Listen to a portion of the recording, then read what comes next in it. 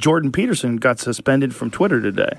Suspended? Suspended from Twitter for some sort of a post. I felt like he was trying to get suspended because he was saying some wild shit for like the last 6 months or something. Well, I think, he's a sensitive fella and I don't understand why, like, really smart people want to get into, like, entanglements online like that, like these exchanges and why they antagonistic things. He's making points, but like one of them, like here's one of them that I disagreed with, and I love Jordan. Let me just preface that. He's a wonderful person. I love him as a human being. I really do. I like him a lot, and I respect him. I think he's a brilliant man. I don't always agree with him.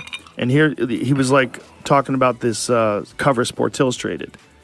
Right. And there was a girl on the cover of Sports Illustrated that's large, right? She's a sport, she's a bikini model, but she's a large bikini model. Like how large we talking? She's not small. Okay. But she's very pretty. Okay. And he says, "I'm sorry, like not beautiful." Like he puts that in a tweet.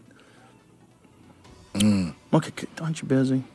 See, that's the thing is I feel like he's kind of fallen victim to something that he was used to be against, and it's like, what's that? Because you don't have to put. Because I feel like our generation forgets that like you can't fight every battle. You have a limited mental and emotional resources, and so you don't have to put energy in the. You don't have to put so much energy into things that you hate or disagree with. Right. You should put most of your energy into things that you support. Yes. Right? So it's like because nothing comes out of you saying that. That's very wise. You know what I mean? Call him. Well, I don't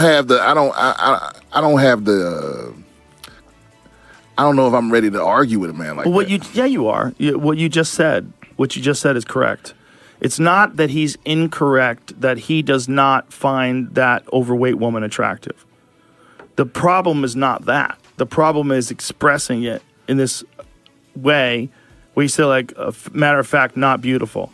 You could say, hey, I don't prefer women that are morbidly obese. That's not my thing. You could say that. But I like to say not beautiful, like, okay. And I already know that about him, right? But my point is, somebody of his intellect, I feel like it's already enough people online going, this bitch is fat or she ain't right. It's like I don't need that from you. I need the higher thoughts that only you're capable of producing. That's a good point. I don't need you calling bitches fat on Twitter. I think he's trying to push back against the woke narrative. And he thinks the woke narrative that like fat shaming is bad and you're not supposed to look at things for what they really are, but look at things through the cultural lens of wokeness, where you kind of pretend things are different and men can get pregnant. But that's what we were talking about earlier, right? Where it's like that's you getting, and I'm not judging him for it. It happens to the best of us. But that's you getting caught up in trying to win the battle and lose sight of the war. Well, here's also the problem. That girl is beautiful. She's beautiful. Like, look at her face. Like, show a picture of her face. Oh, yeah, she's fucking beautiful. Oh, she is beautiful. Yeah. She's beautiful.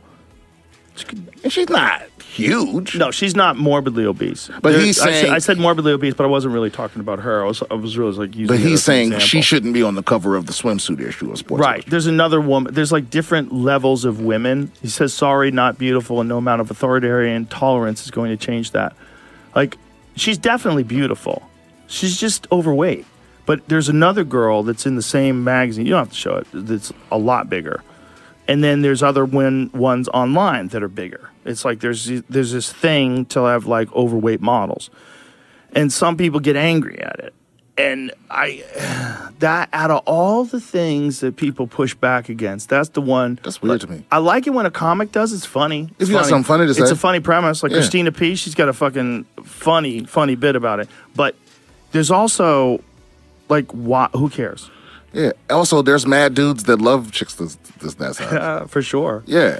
For sure. Skinny guys look like they do heroin. But it's also like it's like, again, you're one of the world's premier intellectuals, and it's like this ain't. I don't need you. I don't need that from you. Yeah. I don't know. I don't know either. Yeah. It's like if I got a chance to talk to Neil deGrasse Tyson, like I'm not gonna be like, hey, do you think this girl is fat? You know what I'm saying?